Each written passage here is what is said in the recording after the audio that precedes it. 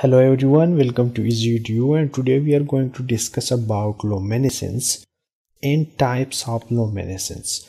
There are two main types of luminescence. What is photoluminescence and the second one is electroluminescence. So we will discuss these two main basic types of luminescence, and we will differentiate between photoluminescence and electroluminescence. We will explain that what are the main difference between photoluminescence and electroluminescence.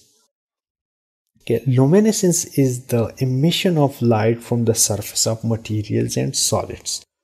Now, what happened in the process of absorption? Hope all of you know about absorption process. In the absorption, the solids or material absorb light. When the material absorbs the light, the electrons from the valence band jump to the conduction band. Now, in the process of luminescence, this is the reverse process of absorption. What happens is the electron from the conduction band and holes from the valence band recombine, and during this recombination process, photons are emitted. So this is the radiative emission process. The simplest examples of luminescence are LEDs and phosphors. So what is photoluminescence? Photoluminescence is simply the reemission of light after observing a photon of higher energy. When the materials observe photons, the electrons jump from the valence band to the conduction band. Now this process is also known as the excitation of electron. The electron gain energy.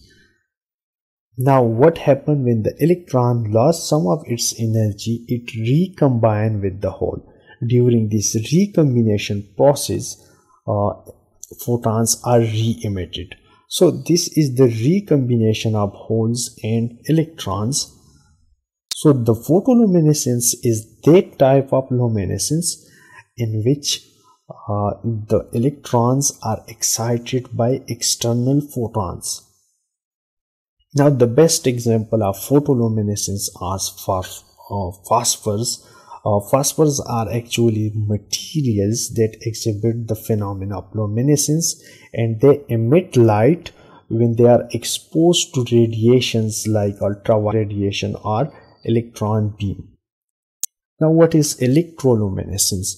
Electroluminescence is the emission of light from materials by running an electric current through the material.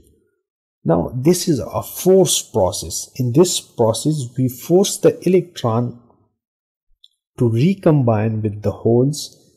So in this force process, we force the electron with the help of external battery or electric current, and they recombine with the holes, and during this process photons are emitted. So the best example of electroluminescence is light emitting diodes.